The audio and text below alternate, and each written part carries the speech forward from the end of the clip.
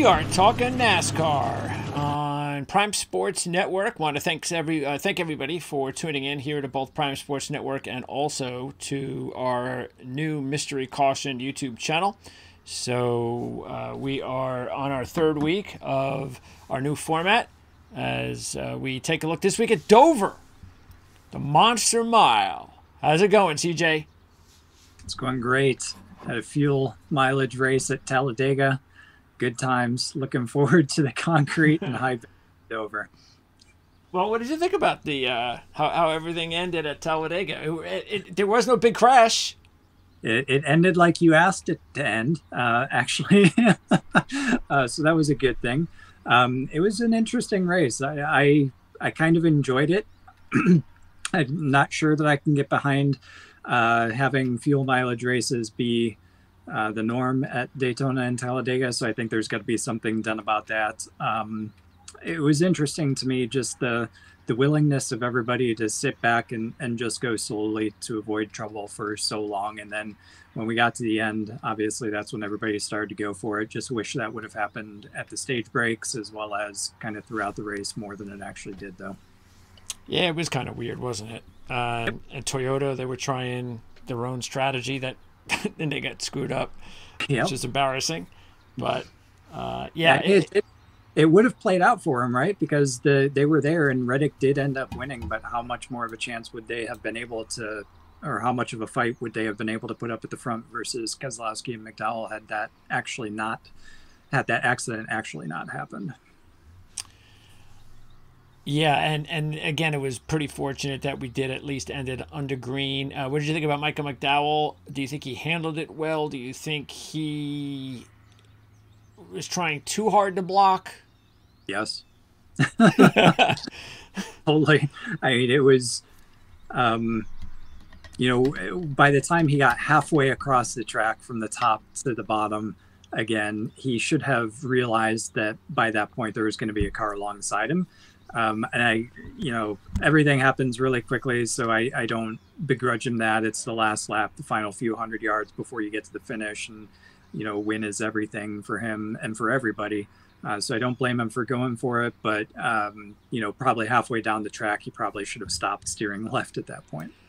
And he had the fastest car.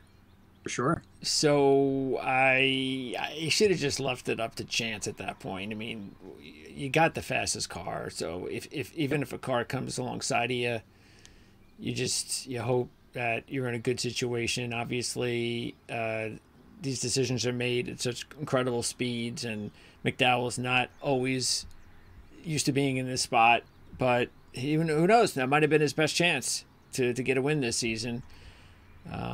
And unfortunately, it's another bad loss for him. Yeah, it would have been interesting if he would have just stayed high to see what would have happened behind, because both he and Keselowski had separated themselves from everybody else with nobody pushing. So the best Keselowski probably could have done would have been, well, both of them probably would have been side drafting off of one another to get to the line. But you're right. I think, at that point, you got to just let it go. It ended up causing the wreck. Luckily for Keselowski, he didn't get caught up in it. I think he had a chance to win clearly as well, but all his momentum was gone once McDowell was in front of him. Yeah, and Reddick, who really didn't do a whole lot of anything, just benefited. He just kind of just drove, parted the seas, drove right through, got the win, stole the win, and that's what happens at Talladega.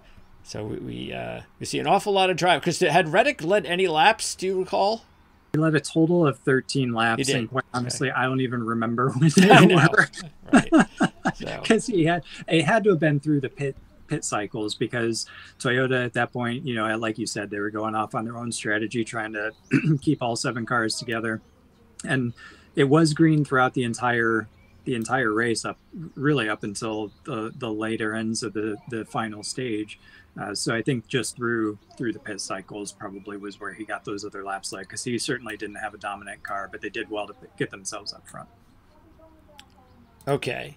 This week it's, again, Dover, so we're going to get right into it. Before we do, I just want to remind everybody that if there was an F1 race, we would have been talking about F1, but we are now waiting until, what's the next race? Miami next weekend. China played out exactly as expected with the Max Verstappen win. So keep your scorecard handy. What is that, like 36 out of 44 or something like that? Some weird, crazy number of wins. Yeah, I think there are only like 4 times that he's failed to win, or what, twice I think last year, once so far this year. Just a dominant car, dominant team. It was clear even with the rain disrupting qualifying for the sprint race on Saturday. It was just clear once racing conditions and the drive were underway that he had something that nobody else could touch, as per usual. All right, so that's next week then, Miami. Next week, Miami. Yep. Okay, so we'll definitely be talking about that. By the way, no update on what's the latest on Christian Horner? Nothing? Still in place. I think there's a lot of, there is a lot of speculation behind the scenes as to what exactly Max Verstappen's future is going to hold. I've got Audi coming into the season. My prediction about Andretti coming to the series as well seems to be playing out, because they just opened a new shop in England to support a future Formula One team as well. So the rumor mill is just continuing to kind of simmer. I think by the time we get to summer and we start seeing some of these moves actually happen, we'll see whether or not Christian Horner comes out. Basically, Max Verstappen holds the whole key to the driver's market at this point, and I think his future is really dependent on whether Horner stays or goes. Is that why that was it? Wurth? He's the owner of. Is he the owner of Mercedes? He is the team principal of Mercedes, and obviously, if Max Verstappen caliber driver becomes available, when you've got Lewis Hamilton ditching you for Ferrari, you're going to do everything in your power to get Verstappen over to your side of the fence for sure. Yeah, he's already kind of putting it in the wind right now. Is there anything? Is there tampering in F1? Can you tamper, or is he like just putting codes out there, and that's the reason why his comments are kind of, coded? They're supposed to not tamper, but they do. I mean, everybody talks to one another. You're in this garage next to the guy, every single weekend for the entire year, so you're going to end up talking to them. I think there's a lot behind the scenes that we don't know, and it'd be silly for Toto Wolff and Mercedes not to be talking to Verstappen at this point. Okay, so that's next week. This week, it's just NASCAR. It's the Dover 1 mile racetrack. And what we're going to talk about here is you've got a racetrack that, as far as similarities, you only have a few others. You've got 2 other 1 mile tracks, Phoenix and New Hampshire. We haven't seen New Hampshire yet this year. We have seen Phoenix. Now, Phoenix and New Hampshire are flat tracks, so they're the most similar if you want to talk about Phoenix and New Hampshire when those 2 races occur. But we will mention Phoenix because it's a 1 mile track. And then the other track we're going to mention is Bristol, since Bristol is concrete, just like Dover. So those are the 2 tracks that we're going to reference on this show, Phoenix and Bristol.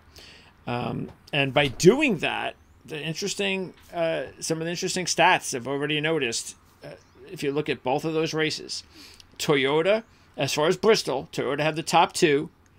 And Gibbs, who finished outside the top 10, led 137 laps. Actually, he was 9th, and he led 137 laps. So Toyota did really well at Bristol. At Phoenix, Toyota had the win, Christopher Bell. Ford did have 3 of the top 5. But Toyota is definitely the manufacturer you want to be looking at heading into Dover this week. As far as starting positions, 3 of the last 4 winners actually have started outside the top 15. How surprised are you about that?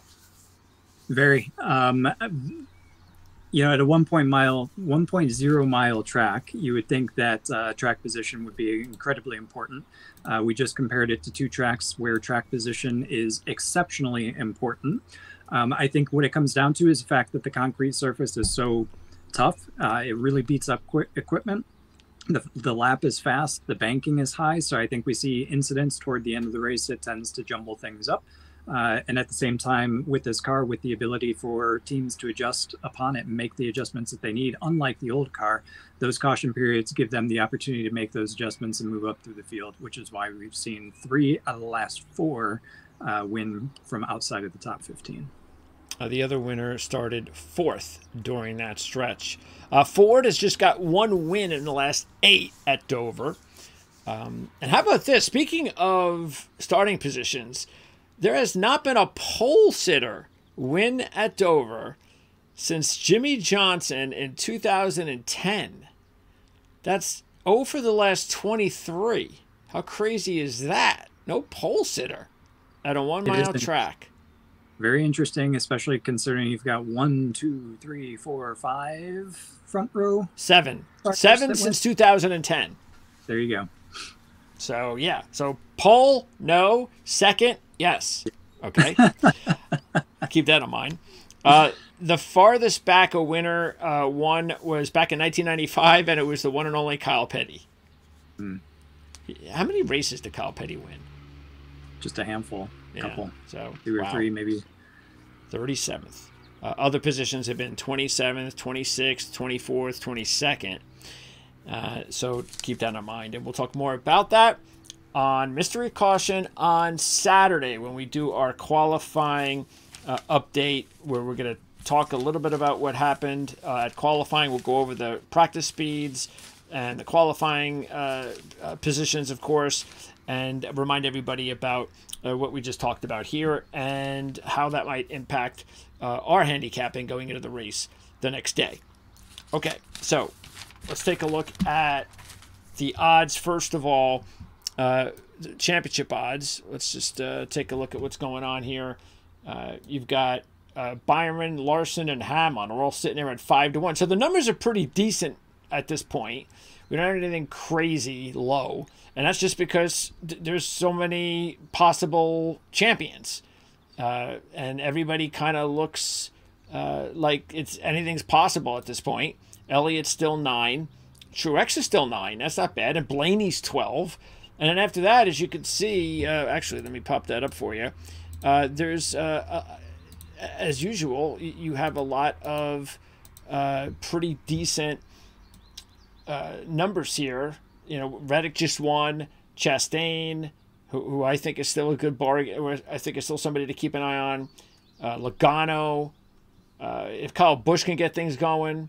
Buescher, Keselowski. So, yeah, what do you make about any of these bargains, if you were wagering right now, that you would take a stab at? Logano. Yep. Absolutely.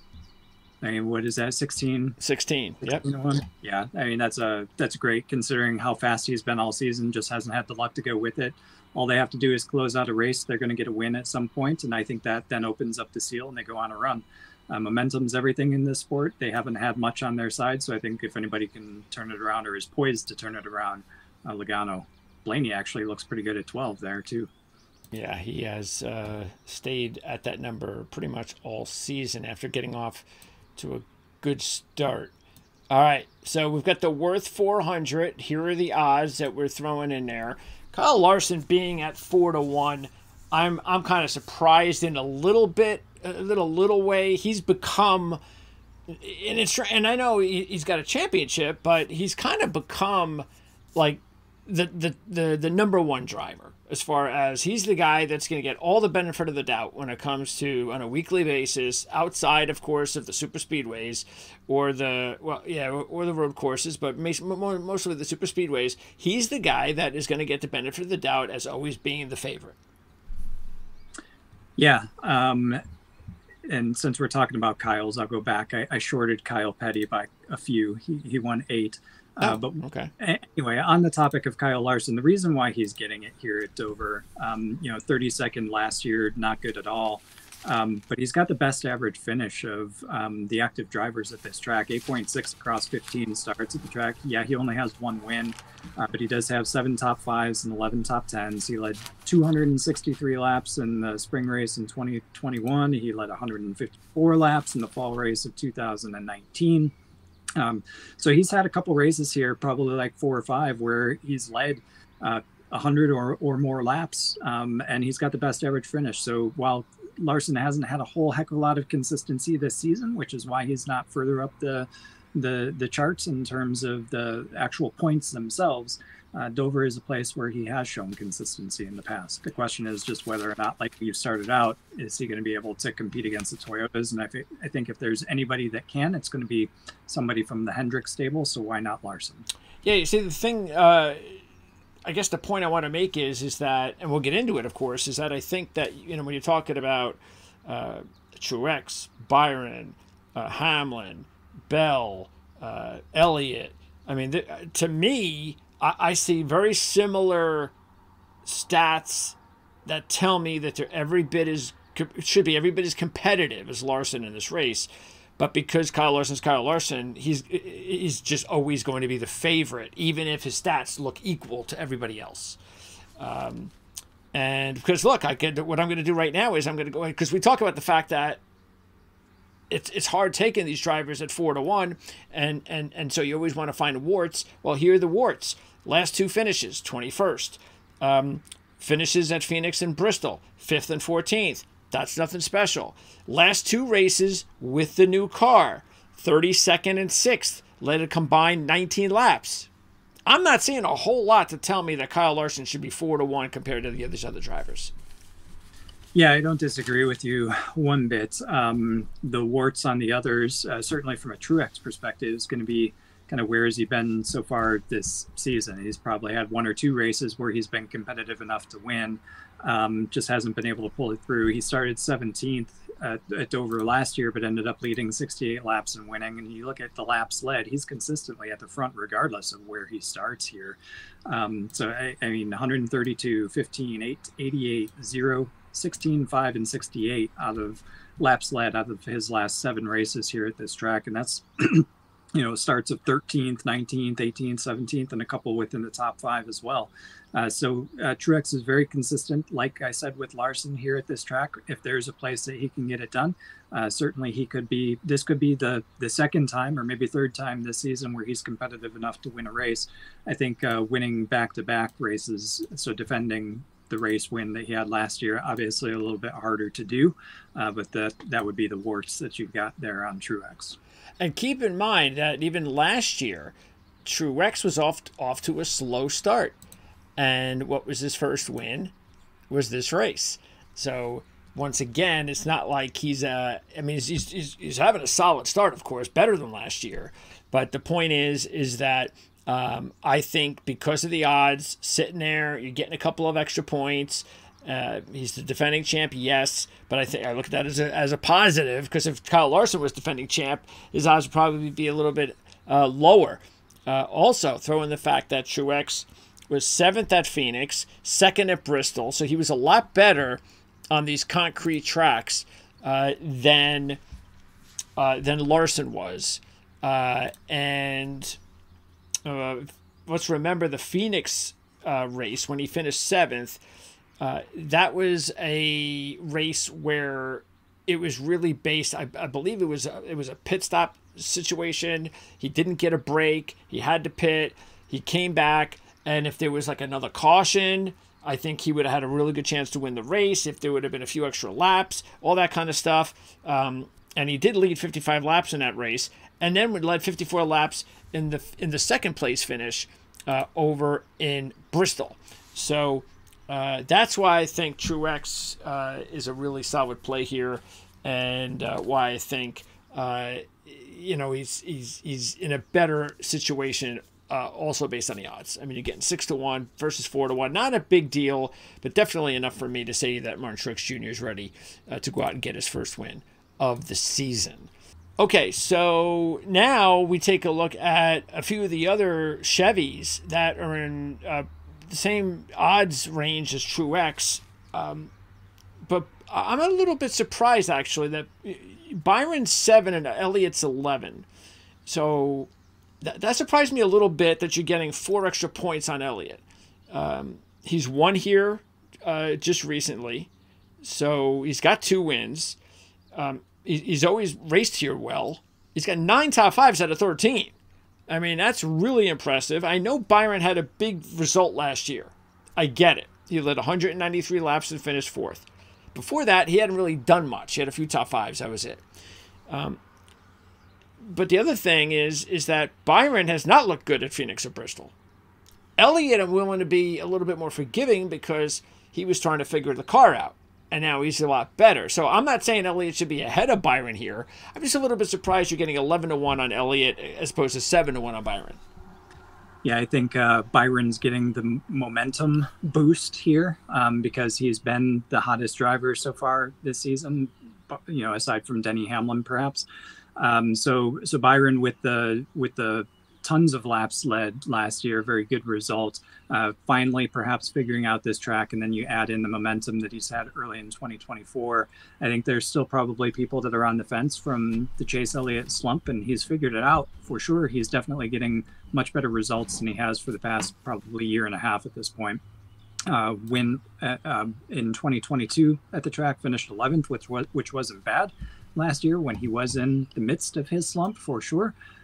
So I think it is interesting, but Byron's probably riding the 2024 momentum. Okay, and then we see Chastain and Hamlin. See, in my mind, I think Hamlin should be the favorite of this race, or at least co-favorite. He has very good history here. I know he's only won once, but overall, it's a good history. It's not elite, like, matter of fact, if you look at Truex, who is my top pick, he's been more impressive than Hamlin. But Hamlin has a good history. And more important is that he looks really, really good on these concrete tracks so far this year.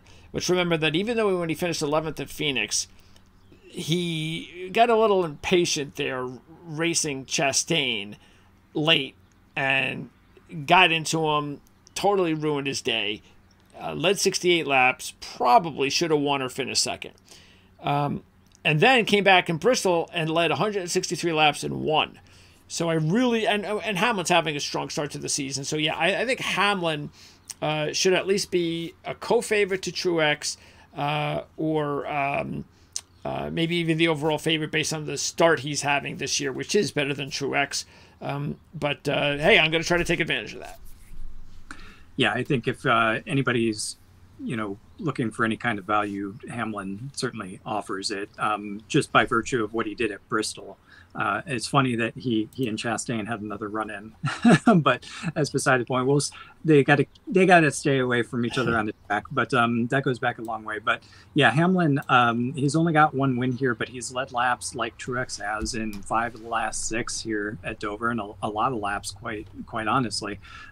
He's got that win. He finished 5th in last year's race. I do agree. I'm surprised that Hamlin's not in your top 3 in terms of the favorites. And then Chastain's been really, really good here recently too. I mean, 3rd and 2nd in the last 2 races, and he has led 86 and 98 laps in both of those. So I do think Hamlin should be up in the top 3. I think Ross Chastain is another, probably, honestly, should probably be getting better odds than maybe even Byron.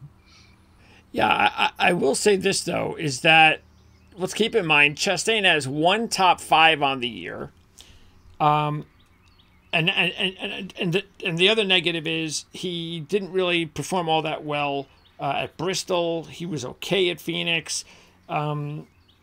So when I take a look at all the positives, which you mentioned, and including the fact, by the way, in his last 2 Xfinity Series starts, he finished 2nd and 3rd. So that's his last 2 Xfinity Series starts, and his last 2 Cup Series starts were 2nd and 3rd, as you mentioned.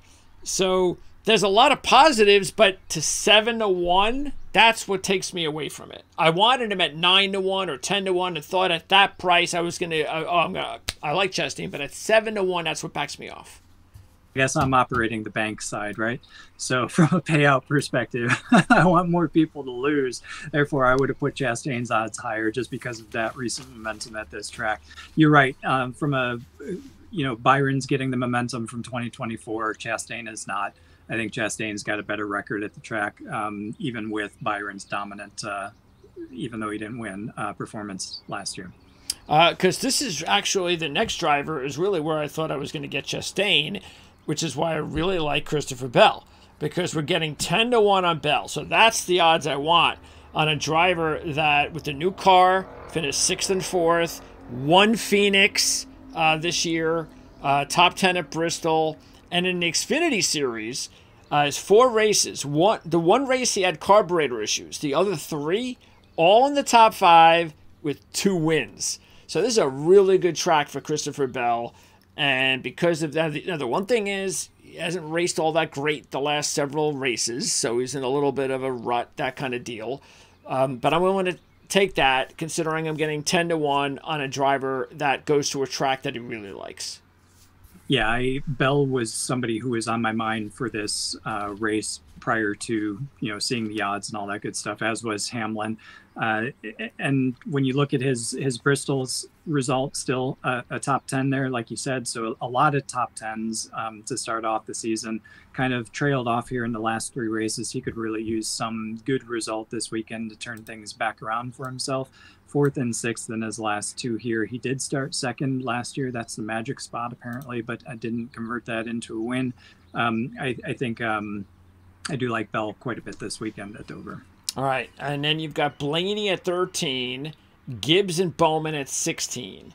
Now, Blaney, I think the odds are fine. If they were any less, I would ignore it. If I was actually hoping for a little bit better, but 13 is okay if you're looking for a middling kind of long shot play.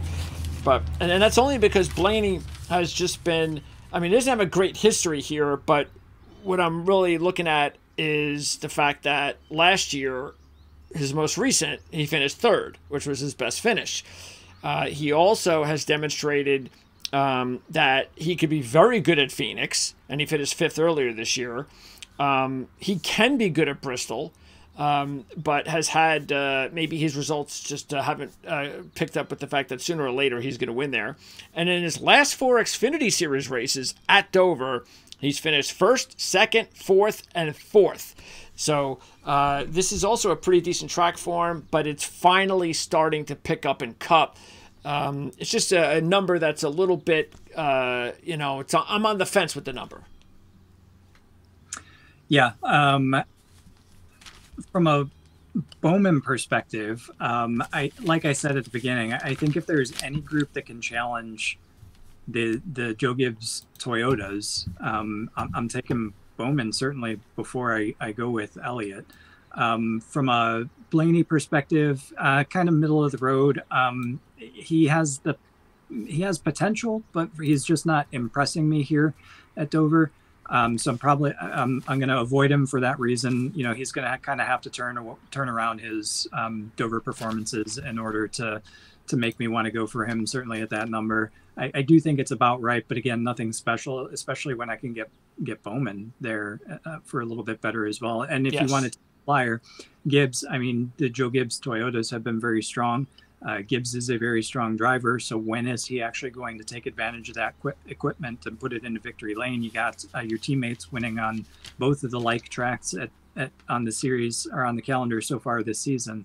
So can he come from his 13th position in this race last year? He started 24th, so he worked his way forward. That's a really good result. Of the 3 there, certainly I would go with Bowman. Gibbs would be next, and then Blaney would be 3rd. Yeah, I would have preferred Blaney at 16-1 with Gibbs and Bowman, but I didn't get it, which is why I agree. I think Gibbs and Bowman can't miss kind of middle long shot plays. Bowman, 5 top 5s, a runner-up and a win in his last 6. Didn't have, of course, an opportunity to race here last year. 4th at Bristol. And of course, 1 here in 2021. And then Gibbs, as you said, the Toyota, even though he doesn't have a top 10 in his last 4 races this year, he was 3rd at Phoenix, led 57 laps, and was a very strong 9th at Bristol, leading 137 laps that I mentioned before.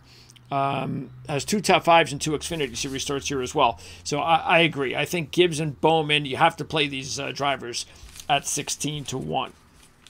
Then you have Reddick and Kyle at 19-1. Reddick got his win last week, and considering the fact that he doesn't have a top 5 here over his 5 starts, and he's never let a lap here, and he really didn't have any great results in the concrete races this year so far, he's a pass. Kyle still needs to be a pass based on the fact that he hasn't gotten out of his rut yet. So this is one of those races that I think is going to be important for him because he's had a lot of really good runs here over his career. But out of 13 top fives and 35 career races, he only has one since his 2017 win, and he has not finished inside the top 20 or in the top 20 in either either the concrete Bristol race or the 1 mile race at Phoenix. Yeah, very interesting there. I agree with you on all fronts. I think Reddick just hasn't shown it. He snuck in to the victory, like you said, last week.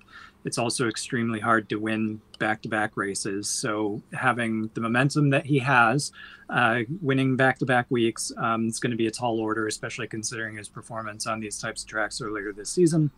And like you said, Kyle Busch is a hard pass right now. If there was any place that Busch in a Richard Childress racing car should have excelled, it should have been Talladega. It looked like it was shaping up to be that way when he qualified quite well for the weekend, but then in the race basically showed nothing. He got stage points in one of the segments and then led a handful of laps and finished way down the order. So I think his woes continue. Richard Childress Racing, Austin Dillon fell into the same category last week. I think they, as an organization, still have a long road to go before we start choosing them again. The only good thing about Kyle, if you want to take a look at it, coming into this race is based on his history at this track, is that last year he won the pole, but finished a disappointing 21st.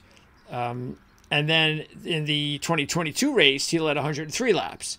So in the 2 races with the new car, he had impressive runs both years. Still didn't finish in the top 5 in either race. Okay, next up we have Joey Logano, Chris Buescher, and Brad Keselowski between 20 and 22 to 1. Now, Logano is going to be a pass for me. Didn't race well at Phoenix or Bristol. Hasn't raced well either. If you look at the last couple of races here.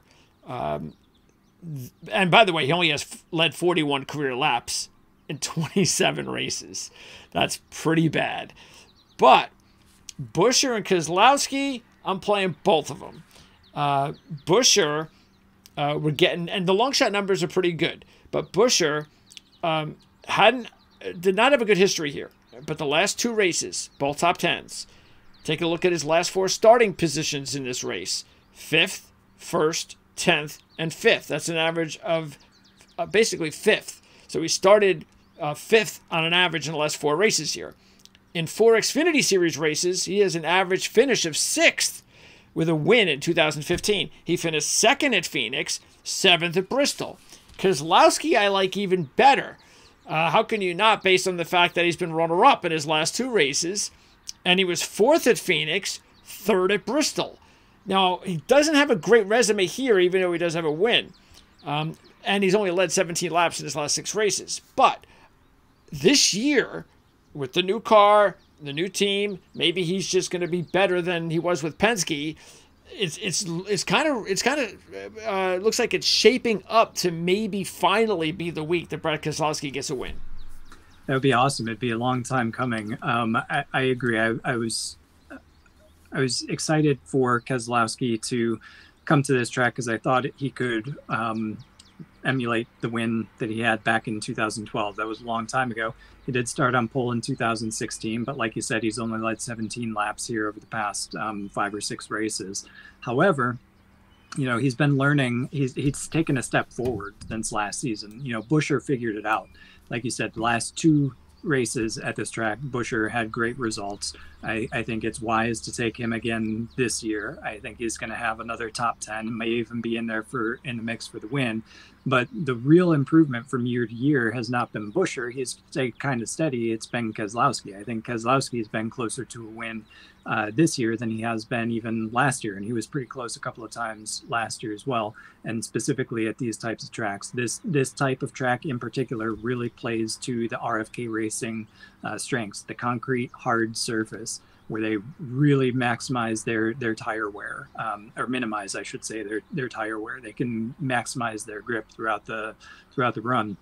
as well as just the fact that they've been performing well on the high bank, shorter types of ovals recently too. So I like both of them.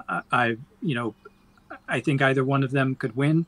My heart wants to say Keselowski, but my head is going to say I'd go with Buescher, then Keselowski, then Logano.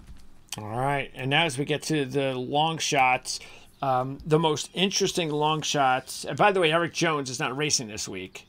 Correct. What's broken vertebrae? Okay. Broken vertebrae just came out today. So unfortunately, his crash at Talladega, which was a hard one, head on into the wall. He said he felt back pain when they took him to the infield care center. So they ended up taking him to the hospital. He was released, but later diagnosed with a fractured vertebrae. So he's at least out this week. Okay. So the top long shots I'm looking at, or deep long shots, there would be three of them, would be Wallace at 30-1 and Briscoe and Berry at 55-1. Wallace has actually been getting incrementally better here. If you take a look at it, in his first 8 races at Dover, he had an average finish of 23.8. In his last 3, he has an average finish of 13th. And also, in the Xfinity Series, he had an average of 10.2, which is pretty good, including 2 poles and a runner-up. So this has been a pretty good track for Wallace over his career, and he's just, especially in the Xfinity Series, and now he's finally starting to pick it up in the Cup Series, even though he's never had a top 10 and he's never led a lap. Briscoe, I just like the odds. That's basically all that is. I like the fact that he's off to a better start this year. He's also had very good success here in Xfinity Series. He's been okay at Phoenix and Bristol. And Berry is just one of those, well, look, it's his first Cup race, I believe, here. And that's just going to be really tough. And he's not going to win his first Cup race at Dover. It's to be really, that's why he's 55-1, though. Because if you take a look at his 3 Xfinity Series results, you can't get much better than first, second, and second. So that's the reason why I would just, if you want to throw a buck or two on these 3 drivers, okay. Even though I won't expect any of them to win. But, because Dover, as hard as a track it is, it just shows you that it's the drivers, you got to have experience here. Yeah, I think experience certainly plays into it at a track like this. But, Xfinity experience counts as well. And we saw Berry step into Martinsville with Chase Elliott's car and do quite well, and he did well there earlier this season as well. So first, second, like you said, in his 3 Xfinity starts, just it doesn't get much better than that. He and Briscoe, certainly of the long shots that we've got out here, would be the 2 that I would take, and more so on Berry's side than Briscoe. But both on the same team, both with similar equipment, both should have pretty good days, I would think. And the only other drivers I wanted to throw out there, just stats-wise, Cindric, not good in the 2 Cup races, but 7 Xfinity Series races. His average finish is 4.6 with a win. Suarez, if you take a look, you go, wow, 5 top 10s out of 11. That's good for Suarez. But consider this, in his first 6 appearances, he had an average of 8.6. His last 5 appearances, 23.2. So, not so good. That's pretty much going to wrap up from what I see as far as because again, it's not going to be the long shots at Dover. It just doesn't happen very often.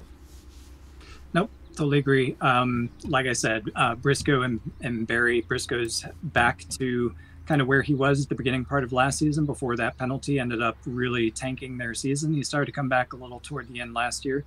But I of the Fords, I don't think it's going to be a Penske day. I think it'll be a Stewart-Haas leading the way kind of day. Aside from RFK, I think Keselowski and Busch certainly have the upper hand. But of the long shots, I would still stick with Berry and Briscoe. Okay, so top 3, I'm going to go with Truex, Hamlin, and Bell. The other drivers that I definitely like are going to be Gibbs, Bowman, Buescher, and Keselowski. What about you? Hamlin, Byron, and Truex for me at the top. In the middle, I'm thinking Keselowski and Buescher. And I will go with Berry as my long shot. Yeah, that's find out if qualifying will definitely help. Won't tell us everything, but it'll definitely help. Okay, so next week, is that Kansas? Next week is Kansas. Yep. And we do not have a break until the Olympics, correct? Yeah. That's when we take 2 weeks off. This schedule this year goes straight on through. Yeah. Not until scrolling. Yeah, basically. Do we even have one? When is the Olympic break? Is it June? It's like July. It's July. 30th, 7th, 14th, 21. Yeah, so it's between 21st of July, end of July, July 21st, and then we got 2 weeks off until we hit August 11th. So that'll be between Indianapolis and Richmond. And then that's it. That's the only break of the season, right? Yep, they used to take off Easter. Remember that? I don't think anybody was really happy with what happened this year. That's for sure. All right, so there you go. That is going to do it for the Wurth 400 preview. Again, next week we'll talk F1. We'll talk Kansas. We will also talk F1 with the race in Miami with Max Verstappen looking to win again. So that's Ferrari will have a new livery for Miami, special for the North American round. They're going to have some blue on their car. That was unpredictable. While you got Max Verstappen, winning every single race, and the series becomes ultra predictable. Maybe you start betting on the car colors. whatever you can make money on. By the way, didn't we have what was that long shot play that we had last time out? Last week, yeah, the one where we talked about a driver, if he finished in the top 10, was 8-1. I forget which driver it was. Alonso, wasn't it? Was that? Okay, maybe that was it. I think it was Alonso, and yeah, he had a really great weekend. Very strong. Yeah. Let's see, where did he finish? He was up there. I actually closed my F1 results. Let's see here real quickly. He had a great sprint race. And then that kind of carried over into his qualifying for the race on Sunday. He was a little bit underpaced when the race actually got going, but he ended up finishing 7th. So started 3rd. He qualified 3rd, had a great qualifying effort. Like I said, that carried over from a very strong sprint race on Saturday, but ended up finishing 7th, well inside the points there. So there we go. We hit it. We hit the 8-1 shot. We found a way to make money in F1. And I don't know why. That was like crazy pricing, because it's almost like a given that Alonso is going to finish well inside there. So that was definitely one to take advantage of. And those who did, congratulations. Well, we'll try to figure out another way to make some money outside of whoever's going to win the race, since that's pretty academic every week or every race. All right. Yeah. So again, next week we'll be back every Tuesday. That's the plan, to record these previews here for NASCAR, and whenever there's an F1 race, I will return on Saturday on Mystery Caution. And that's why you want to subscribe to both channels. And you can check us out. Again, same thing happened. I recorded the show. It took about 5 hours to upload, unfortunately, so it did not post until about 8 o'clock at night on Saturday night. But hey, that's not my fault. I'm done early enough after qualifying, so just gotta wait for those uploads to come through. But Saturday night at the latest, you can check out Mystery Caution for our update of the race each week, and that of course means Dover for Saturday. That's it. CJ, appreciate it as always. And again, on Saturday, I will be able to also update everybody with the link to your report at RotoWire. You got it. I'll have that out on Friday, posted under the video, and everybody enjoy Dover.